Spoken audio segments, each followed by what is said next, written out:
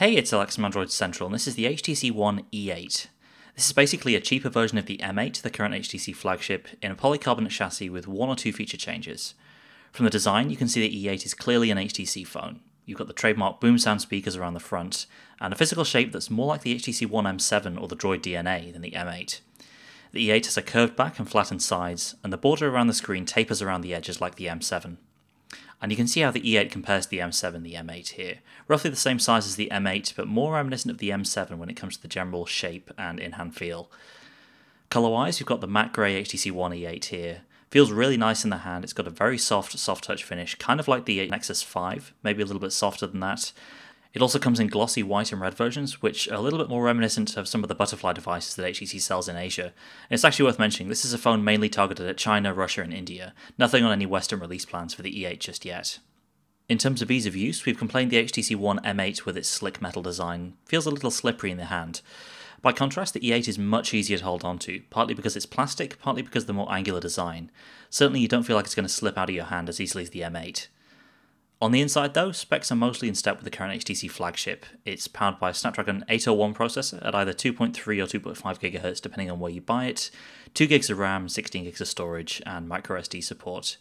HTC hasn't skimped on the display either. The E8 has a 5-inch 1080p panel just like the M8, and it looks just as good as the M8's. Around the back you can see HTC switched up its camera setup a little. The E8 uses a more traditional 13 megapixel BSI camera, not the ultra pixel plus Geo camera found on the M8. And what that means is you lose out on some of the low light performance of the M8, and also some of the depth sensing effects, but obviously you do capture more detail in daylight. Image quality so far seems to be in line with what we've been getting from the HTC One Mini 2 and Desire 816, the two other phones from HTC that use the 13 megapixel sensor, which is to say they're pretty good, but not quite up to the level of some flagships. On the software side, it's mostly a very familiar experience, HTC Sense 6 and Android 4.4.2 KitKat. You get the Blink Feed home screen experience with news, social and app updates, along with the usual home screen feeder stuff.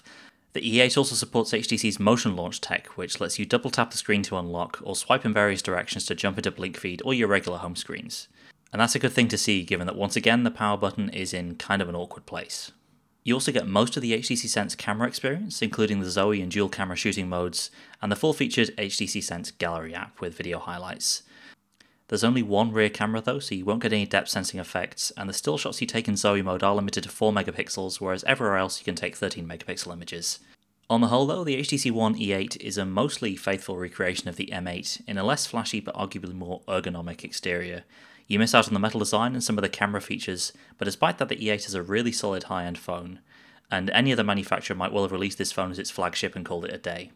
So we're going to put the E8 through its paces and bring you some more detailed thoughts in a full review very soon. In the meantime, check out our hands-on report for more on the HTC One E8.